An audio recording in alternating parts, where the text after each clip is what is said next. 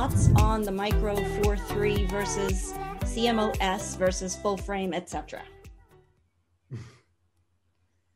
Now that's a discussion. Yeah. That's a whole other topic. Who wants to take each sensor? Can I take a stab at just initial response to get it going? So when I went to school for photography, I'm a photographer. I wanted to get into video, and I bought the GH4 Micro Four Thirds. So I went with Micro Four Thirds. But I had a Canon 6D. I still own it. That camera is magical for photography, and it's full frame.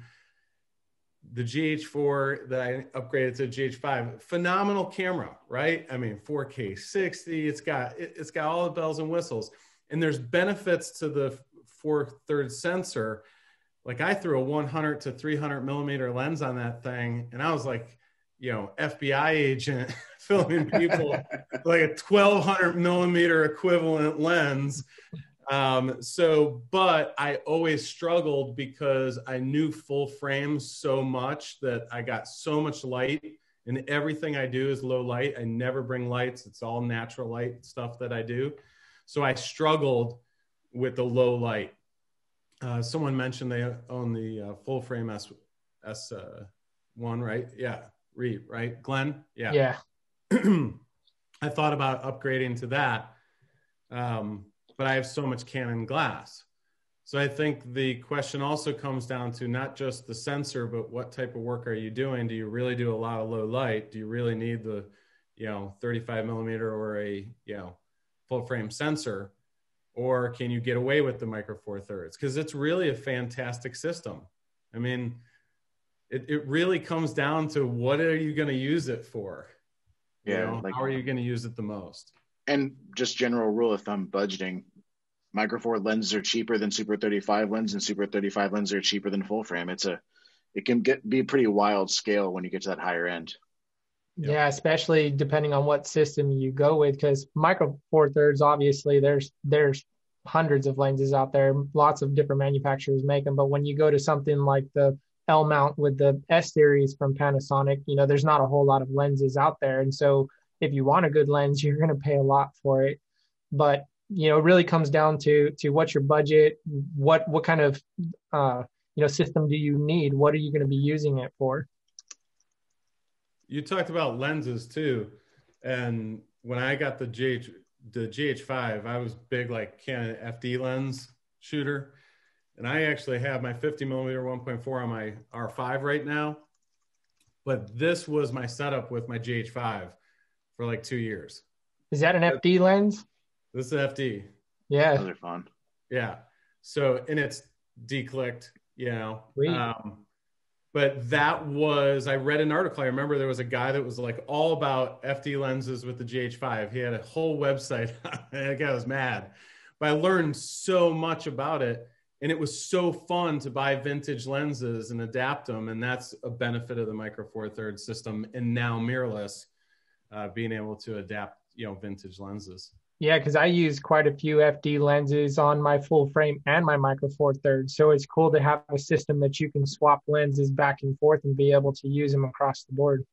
Yep. I mean, people don't realize how important the glass is versus the camera.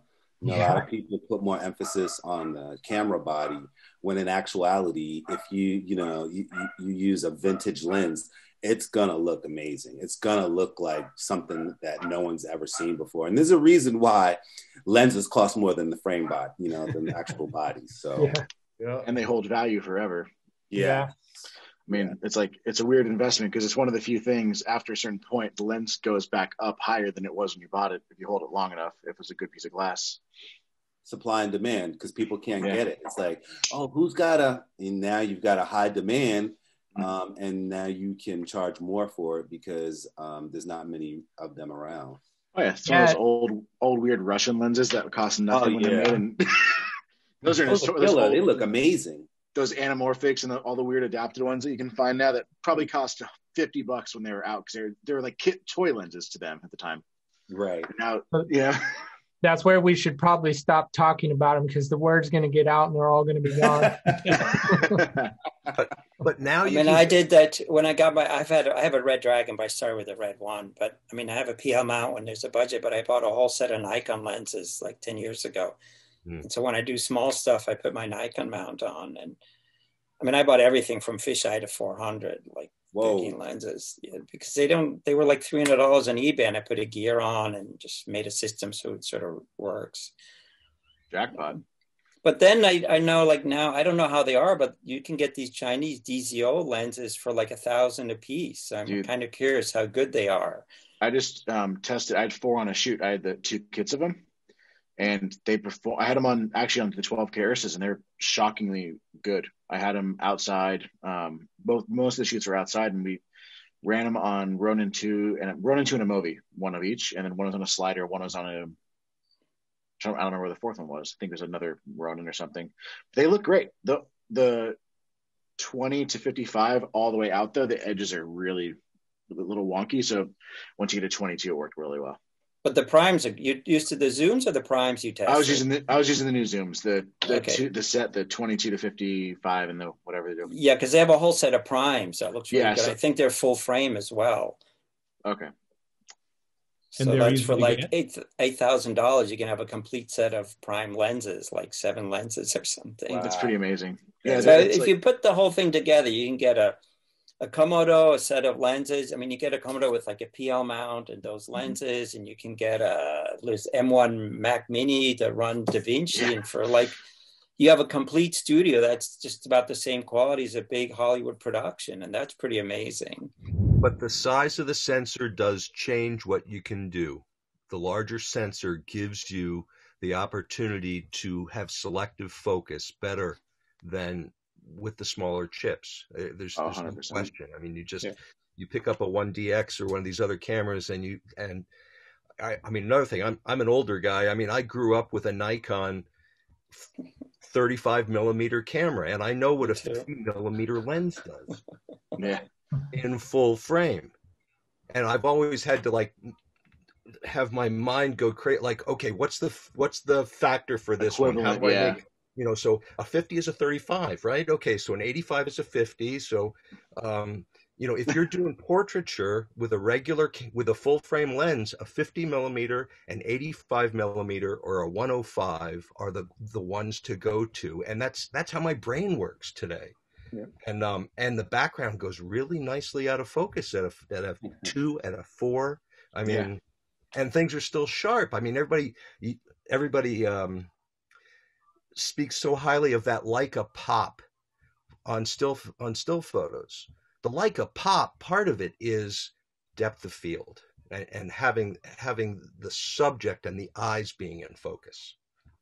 So great camera. I don't know. Everybody else has opinions about full frame versus Super 35, for instance. I mean, why should I get one over the other? The focus gets very hard. If you're doing like a Steadicam shot on full frame 1.4, I've done this. I was on a TV show. They were doing that. You better have a really good AC because it's really tough. And they usually bring all this stuff now, Light Ranger and everything, because it's very difficult. And a wireless follow focus. Well, yeah, that's for sure. I mean, that's pretty much standard in the stuff I work. Everything is, I mean, I've been doing this for a long time too. So when I started, we had to bring our follow focus, but now the stuff I work is just normal. Everybody has a Preston for every camera. And I love it. So, Yeah, that again goes back to like what you're doing, because if you are doing a lot of gimbal work, it's probably best to go with a smaller sensor so you can keep everything in focus. But if you need to go wide often, it's probably best to go with like a full frame, because you start to go with Super 35, Micro Four Thirds or something like that, and you go really wide, you start getting a lot of distortion, things like that. So it goes back to what are you doing with it? Yeah. I mean, Micro Four Thirds, in my opinion, like running gun, it comes in super handy. Like if it's you by yourself, that's always a safer bet, because it's easier to keep it in focus. If you're just on a screen that big and doing it by the barrel, you only have so much. You might be looking at Shoots.video and thinking, so how does this all work? Is this about A, setting up the whole crew for me, B, just giving me options and having me handle it, or C, something in between?